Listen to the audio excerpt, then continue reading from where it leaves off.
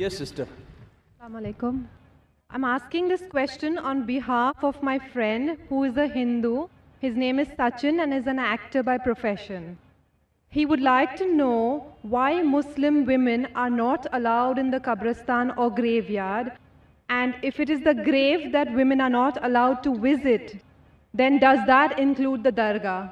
Sister asked the question that why aren't women allowed to visit the graveyard? And there are various different hadith.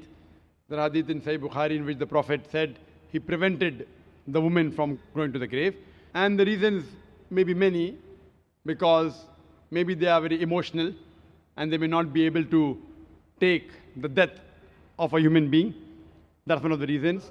And furthermore, there are other occasions in which the Prophet said that these women are not allowed because of the deeds.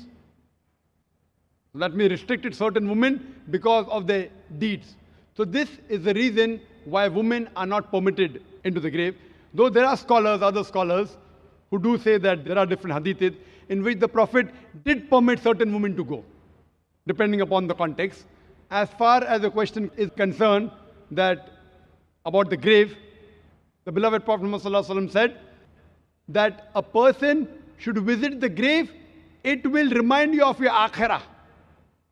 That means it reminds you that finally you have to die. But when you go to the grave, you should pray for the person, not to the person or through the person. Hope that answers the question.